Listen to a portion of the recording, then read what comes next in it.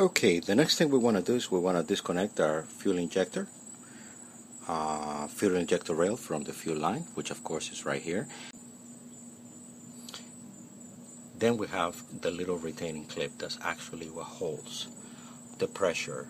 It holds the line onto the rail. It's got two little tabs, and those tabs go down, and they fit just like this.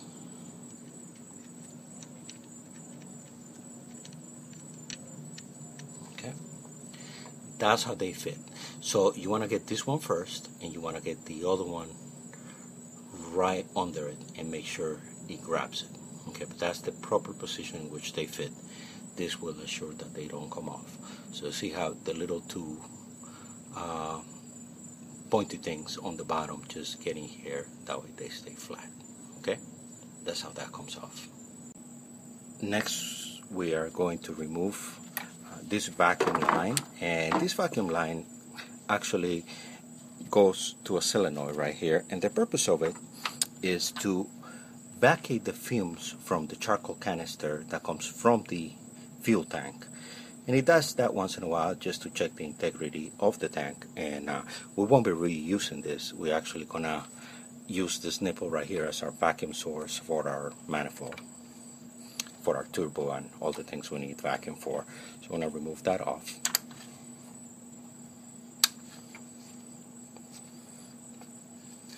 It's one of the times I wish I could hold my iPhone with my mouth, but I've done that before. Not a good idea.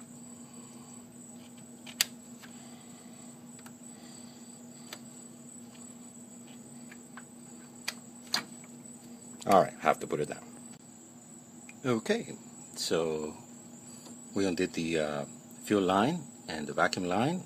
The next steps is basically we want to just unplug the harness. So we'll begin here and we'll unplug all the coil packs.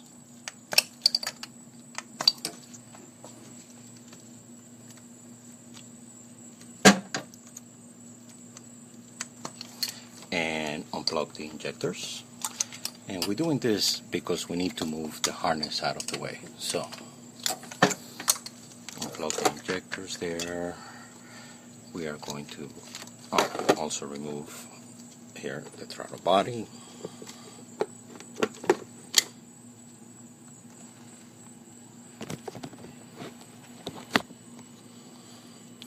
Okay, I'll do that when I get my hand free. Remove the throttle body and just basically unplug the harness everywhere. It's connected right here, right here. You can just use a pair of pliers and just hold the pin here without damaging it and removing it. So we'll do that. And then after that, the thing we need to do is we need to remove the coolant tree, which is right there. Let me show where that is. Okay, that's the manifold. And when you come in, I'm going to go right there, and you can see it right there. It's held up by two Torx screws. We'll need a long extension and a Torx, and that will just loosen this whole tree, which is 3 hoses that come up, and we'll pull that out. Okay, so I'll do that and we'll get back to it. Okay, so we got the coolant draining, and the next thing we're going to do is we need to unplug the knock sensor, because of course the knock sensor it's got this wire right here that needs to be loosened up. So the knock sensor, you are going to find it right underneath the throttle body, and there it is, right here. Okay, so basically we need to get our pulse in there and unplug it. Now all clips in this car work the same way. Basically they have a little press tab. You see, you can find one right here. Okay, they have a little press tab right here, and basically what you need to do is you need to press down and pull them apart. Sometimes that's easier said than done, but most of them come out pretty easy. So we're going to get the knock sensor unplugged. Now the easiest way to remove your knock sensor, which is down there, is get a long extension. Okay, either put a screwdriver in the end or a little tip that's going to hold on. You're going to put pressure on the clip, and then as you put pressure on the clip, you are going to pull away the other part of the sensor, which I already did, and it's right here.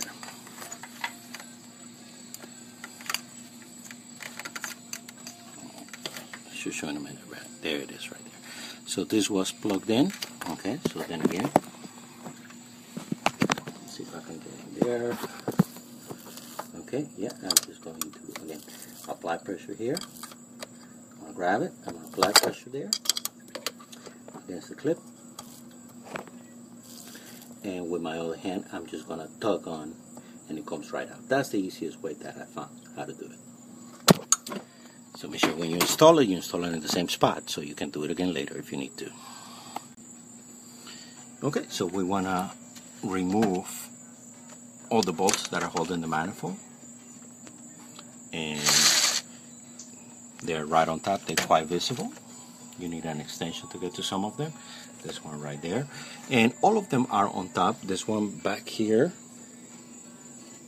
in the back of the manifold, you need to get to that one, and the last one is actually on the bottom, and I'll show you where that is. For that you need to get down here and right under the wheel well. So you're sitting under the wheel well, your clutch line. Let's see what you can get it right here. Okay. There's your clutch line, and your clutch line is held on by that bolt right there. Okay. We're going to have to remove that bolt because our last manifold screw is right behind it, and you see that black plastic piece coming down. That is the bottom of the manifold, and perhaps you can see a little bit of that screw right on the back. That is the last screw that needs to come up. So of course need to remove the bolt from the clutch line to move this out of the way to get to that bolt, and we'll do just that.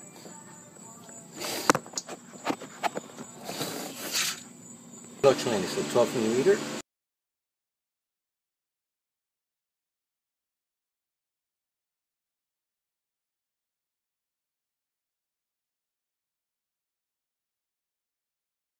And of course the manifold, the last bolt on the bottom, is a 10 millimeter, which is right there.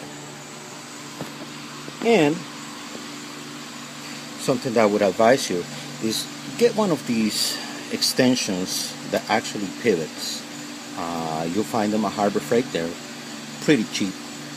And I buy a lot of tools at Harbor Freight. They're not the best quality, but you know, for the occasional job, they do, especially for the money that you pay. So that's a good investment. So we'll get that one.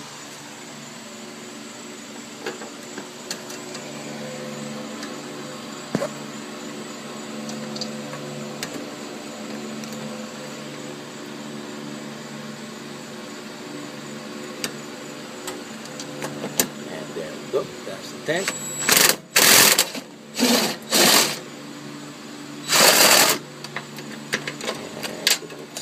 So that will come off.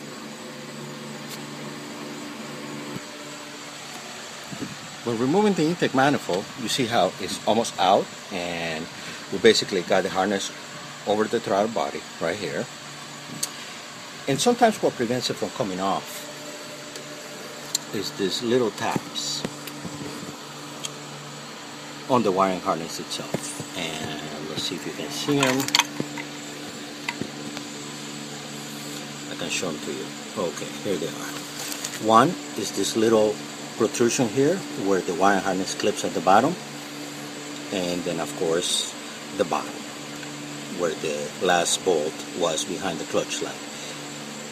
So the easier way to do it is go ahead and unclip your hose. This is the bypass hose for the thermostat, and just pull the hose out in order to make room. Alright, and just tilt the manifold down that way, up this way, and it comes right out.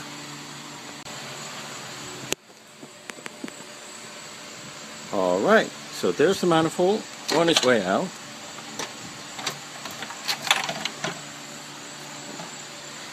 Here's the back of it. Now it's a good time to get here and remove the sensor. Anyway, I'll do that when I have both of my hands. And with the manifold out, we're going to do a couple things to it. We are going to put a O-ring right here to prevent a leak. And I'll show you underneath how we're going to route the PCV valve out. We got the intake manifold out. And now what we're going to do is we're going to go ahead and remove the actuator and place the O-ring in order to prevent the leak. And of course, you've seen the video. We loosen off our actuator. Now we're going to remove it just like that. Okay. And the purpose of that is, of course, to put an O-ring right over here. So I'm going to pull that off.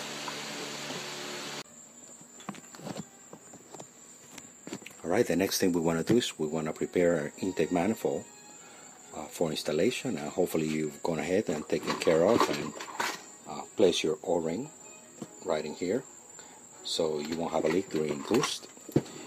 And now what we need to do is we need to take care of this little orifice here, and that was where the PCV valve used to be, but we're not going to do that because we don't want that to come undone under boost.